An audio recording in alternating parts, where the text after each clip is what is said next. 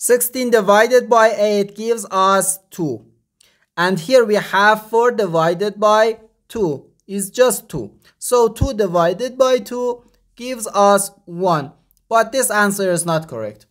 Because according to the order of operations, when we have more than one division in an expression, we have to work from left to right. So first we have to do this division, then this division, and finally this division. If we do this division before this division, it is wrong.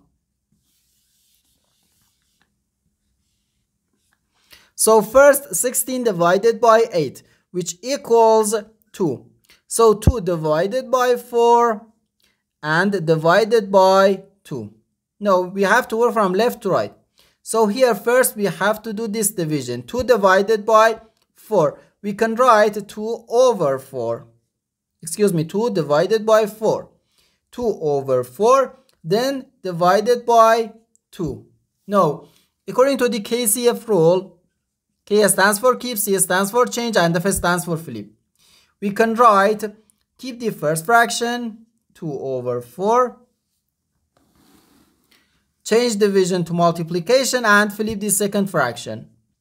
So we have 2 over 4 times 1 over 2. We can easily cancel this 2 and this 2. So we have just 1 over 4 or 0.25. And this is our final answer to this problem. The correct answer is 0.25.